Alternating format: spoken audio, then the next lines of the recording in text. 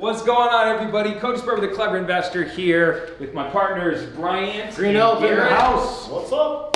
Welcome to Green Elephant Development's latest renovation project. We are in Chandler, Arizona at 2883 East Tulsa Street. This property we picked up at the beginning of April for $310,000. It's a 4-bedroom, 3-bath, 3-car garage, 2-story home with a pool, and it needed everything. So in this video, what we wanted to do, since I had the opportunity to grab my partners and have us all together, what we wanted to do is walk through this renovation project, show you the befores, show you some of the middle, show you the after, and why this product, or this property is product. I guess it's kind of a product. It is a product. To us, it's a product. It is. We're just moving products around here. That's all we do. Why this property sold as fast as it did, and how we were able to push the comp and create the profits that we're creating. So if you're interested in renovating like a boss, watch this video.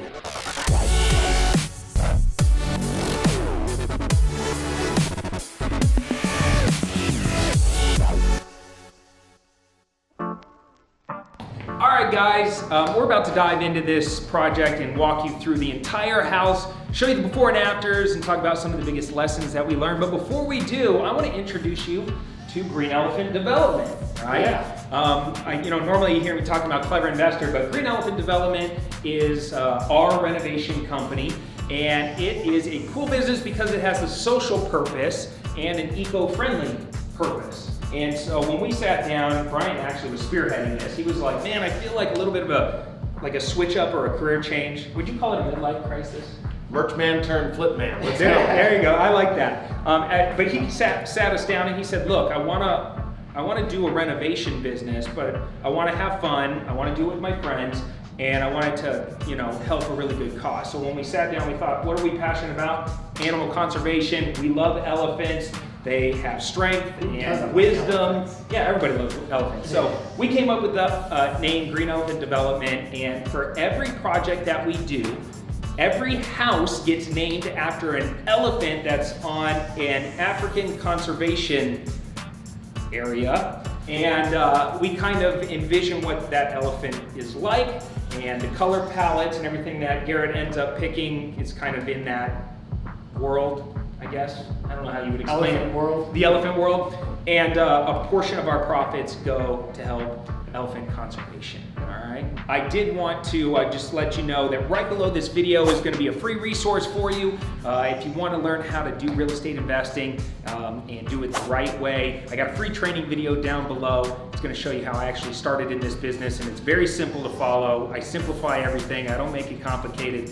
So it's my gift to you, go check that out. Now that you made it through that, let's talk about this project. Yeah, let's get it. All right, we're standing inside the dining room area, right after you walk in the front door. This room needed everything, all right? Literally, new flooring, new lighting, fixing the windows, new baseboards, new paint. We installed the nest. I mean, what didn't we do in this room? Everything. Everything. We didn't replace the front door. We did, but we did patch it and fix it. Yeah, there was some fixes that needed to be on. When we first bought it, it was dark, it was dingy, there was coverings on all the windows. And so when we bought it, we didn't actually go and open the old blinds because there was blinds everywhere, there was bushes, blocking the outside view. So we never actually looked at the windows themselves. We just kind of glanced at what we could see and, oh, the windows are there, they're not cracked, fine, let's move on. But then once we started the demo process and we actually ripped down all the old blinds and stuff, we noticed that the windows had a major problem. Let me show you. So this is a double pane window, right? And I'm gonna show you over here so the sun's not blinding you. My eyes! Ah! The pain! But you see here, there's like a rubber sealant that goes around the entire window. Well, this is brand new. We actually replaced all the glass and stuff, but that rubber sealant over time starts drooping. And when it does that, it doesn't seal properly and it's no longer a good window. Unfortunately, you can't, open up the window, stuff that back in there and put the glass back on. It's in between the dual pane. So it's a pain in the butt. And it was every single window in the entire house. So an unforeseen cost that we weren't expecting, because we looked at the windows and did not build that into our budget, ended up being a major deal for us that we had to address. All right, anything else in this room? That's it. I think this is good for this room. Oh, can lighting. We installed can lighting. This is a 4-inch can? 6-inch can. This is a 6-inch can. About 50 bucks a piece. 50 bucks installed per can light. So if you start, you know, walking around trying to estimate, oh, I'm gonna put in 6 cans or whatever, you can start to figure out what that's gonna cost. We put in like 16 cans in the house. In the whole house? So you just start doing that. There you go. All right, so 50 bucks a can light. We did do an accent wall. This is a cheap way to make a wall pop. Yep. Right? I mean, a couple $100 and it looks like a really killer design. It's really cheap. Just nail guns, some wood, and sanding paper. There you go. All right, so now you got a good design tip. Let's go to the next room. You ready? Let's go. All right. So as you can see, the kitchen turned out amazing. You guys did a phenomenal job on this one. This bad boy sold this house, in my opinion. I love what you guys did with it because this original kitchen, it was old, it was dark, it was ugly. Kind of like Garrett's first girlfriend. Woof. Just kidding, just kidding. All right, but you guys ripped out the original kitchen island, which was like a U-shaped island. It was really tall, and you went with this oversized island. Why did you go with the large oversized island? I just figured everyone likes kitchens and big islands right now, and it's hot. Big is always better, and just you wanted to be able to create seating here. Seating was important. I wanted the kitchen to be the focal piece of this whole big room. The bigger the island, the better. And the other thing is we added 24-inch cabinets underneath for extra storage. So down here, there's under here, there's more cabinets. So that's a really so that brings out that, yeah. So you got like pots and stuff like that can go right. Because there's not a lot of storage in here without that. So I think that's a great feature. I think one of the main things about this kitchen when we held an open house, and Sperber, you came by for the open house, right? It was jamming, right?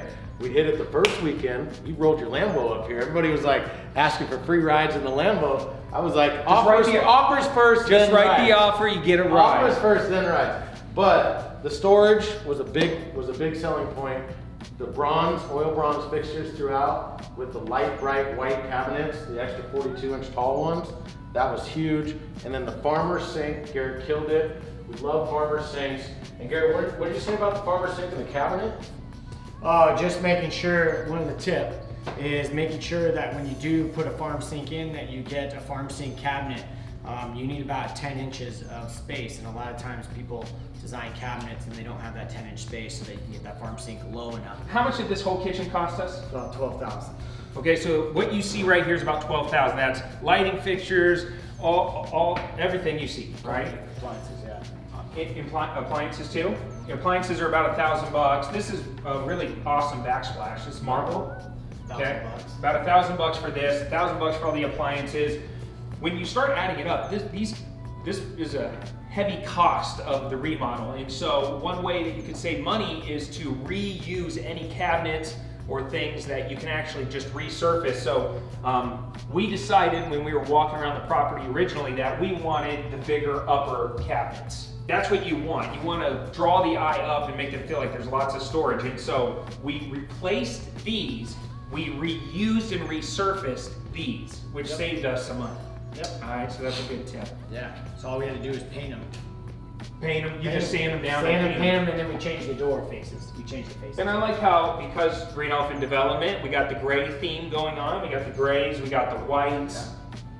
You know, turned out great. Turned out amazing. And all of this turned out great. You know, the speakers were already here. You know, we switched out the fan, added some can lighting. All right, so besides that, down here, there is one bedroom. We just basically, you know, new fan, new lighting fixture, and some carpet, baseboards and paint, right? And then we got the one bathroom down here. What does that little bathroom cost us to remodel? About $1,500. Okay, so if you're thinking about what a nice looking bathroom remodel, anywhere between $1,000 to $3,000, depending. One of the things that we did with these bathtubs to save cost is we just refinished the tubs instead of replacing the tubs. Okay. So there's a refinish company that we used out here. Cost us about $200 each tub. They came in and refinished it rather than ripping out a new tub and make it look better than new. Yep. I love it. All right, let's go upstairs to my second favorite room in the house. All right, so we're now upstairs. And pretty much same story up here. We pretty much redid everything, new flooring, we decided to go carpet throughout because it's more affordable than using, you know, more tile upstairs. We were able to do the stairs in carpet. We actually got this is used carpet. Used carpet. How does that work? Yeah, there was someone that bought a spec home, and we talked to our flooring person, and they said they got a house that they're ripping out the carpet, and would you like to buy this used carpet? And he said, how new? And they said, it's never been used. The lady bought the house and didn't want it. I said, we'll take it. How much? She goes, I'll sell you the carpet for 500 bucks. I said, deal. I'll take that deal. So this, yeah, this is the best bathroom ever. Look, I mean, we did a lot in this bathroom. This bathroom, I think it was a selling point too, besides the kitchen. crushed it in this bathroom. It was so 1990s. 1990. I feel like the bathroom is what made you want this house. You're like, oh. I was. I'm Soon gonna as kill this you bathroom. know what's funny? As soon as we walked in, Yeah. I had the vision. Yeah. I go, boom, I know what I'm doing. I was like, I've never seen a dude Standalone get so tub. excited about a bathroom. Yeah, I got excited on this one. This one was exciting. So we extended the shower out. We covered the window. Because there used to be 3 windows. Yeah, we covered the window, made the shower bigger. We Because it used to have one of those built-in tubs. Like the yeah. 90s styles built-in ugly tubs that like all you do is hang clothes on. Because nobody actually uses them. Right. Now it actually looks like an inviting tub. Yeah, we did like the water spigot, we did a freestanding tub, brought in a chandelier above the tub, extended this over, did the same type of wainscoting as we had downstairs to kind of tie it together. Yeah. Subway tile. Subway tile, marble floor, glass shower door. That glass shower door runs about $1,000. How did this whole sales process break down?